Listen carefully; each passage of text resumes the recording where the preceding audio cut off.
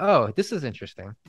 Um, I was, that guy Andrew Tate, that's like just popping up everywhere.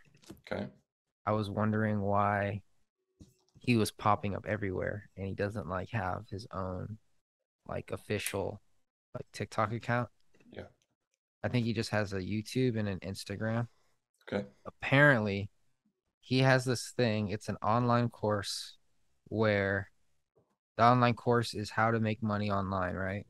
Okay. And it's $50 a month. And he's an affiliate program where I guess you get 50% if you sell his course.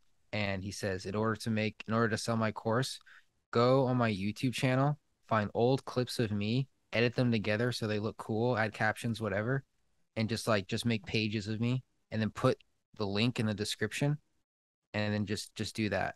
And that's why there's so many Andrew Tate pages. And I'm just like, that is the Oh, most oh, I fucking didn't genius thing I've ever I heard. didn't hear you at the beginning. It's about Tate. Wait, the semi-British bald dude. Yes. Gotcha, gotcha, gotcha. I Yeah, I was like, was I holy was shit. so I saw because people that's funny. That's hilarious. One, yeah, that's classic affiliate marketing plus affiliate marketing to market yourself.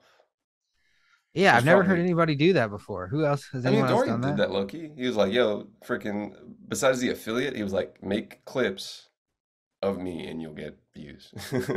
Oh, did he said make clips of me? Yeah. He's like, yo, Oh, steal my stuff and then put it on your page and make it a reel and you'll get views. damn, Dorian. Um, yeah, so people started seeing like Tate popping up, and he was apparently on a reality show TV when he was younger.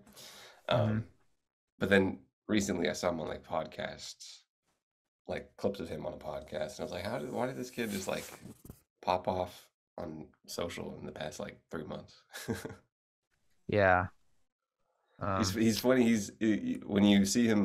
Did you see the clip of him like at a gym, not being in like full character? No.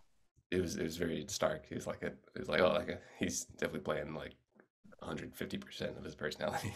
Was he just being a He was like guy? oh he was like he was talking about how he doesn't like go to the gym every day, but he does like push-ups throughout. It's just like a normal guy, and then you watch the like clips that he puts out, and you're like, oh, you're 250% doing your personality. Pretty funny. Yeah, He's like Dan Bilzerian, but he like talks. Dan, Dan missed the TikTok age, didn't he? Yeah, he kind of just never He stopped like migrated over. 18, 19, 20-ish. Yeah, because people were giving him a What did hard he do time, and something? he just fucking. Well, What did he remember do? he had a When you have some kids?